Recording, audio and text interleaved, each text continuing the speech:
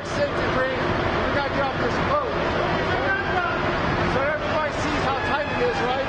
Everyone's outside. It's really fun.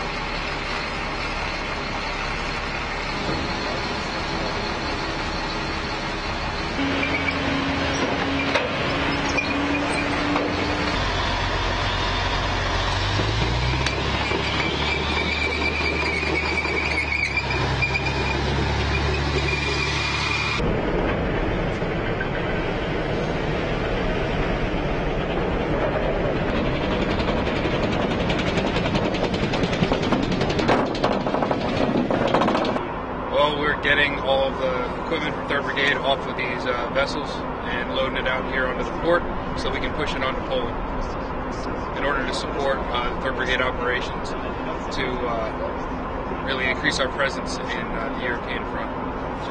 Alright, well, we're showing cooperation with our friendly NATO allies. We're going to be working with the Polish Army as well as the Lithuanian and Latvian Army throughout our time here. I've been here for 2 days. We're on the torch flight, so we were the first people from 3rd Brigade to land. Got here 2 days ago and are just now starting our port operations.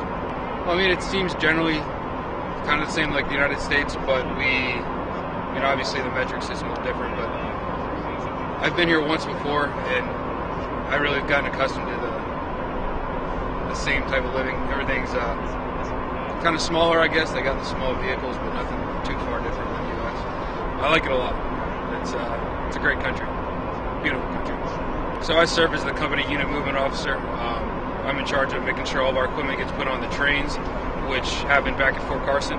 Then they move to Beaumont, Texas, and from Beaumont, Texas, they got loaded onto these vessels here. Then from Beaumont, Texas, here to Bremenhaven, and they're going to be unloaded here at the port and pushed to the railhead here, and then all the way to Poland. So different battalions are doing convoys. 1-8 is going to be convoying from here to their final destination. My battalion is going to be putting it on trains and then picking it up in Poland.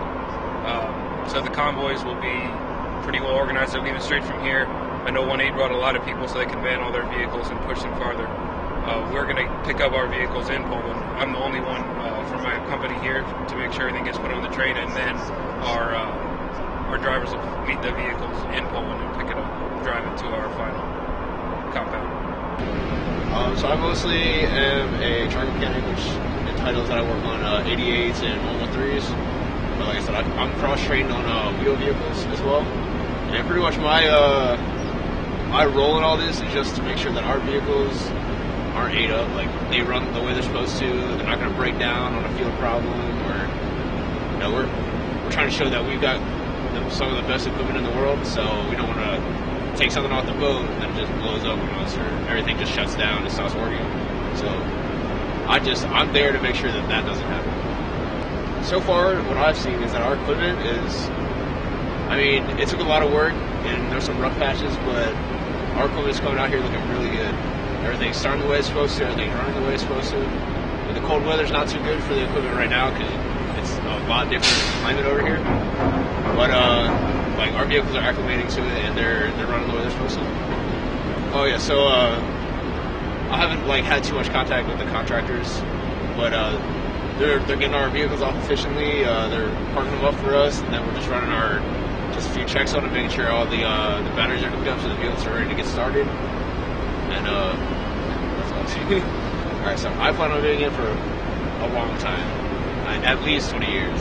So I'm very excited about this deployment. I've heard Europe's beautiful, which so far it seems like it. I mean, the base is a little creepy, but yeah, it's nice. Like I'm super excited to be out here, and yeah, I just hope I get more deployments like this one because everybody's been friendly. Like I don't speak German, so it's been hard to communicate with some of the people that I run into or that I like try to converse with me.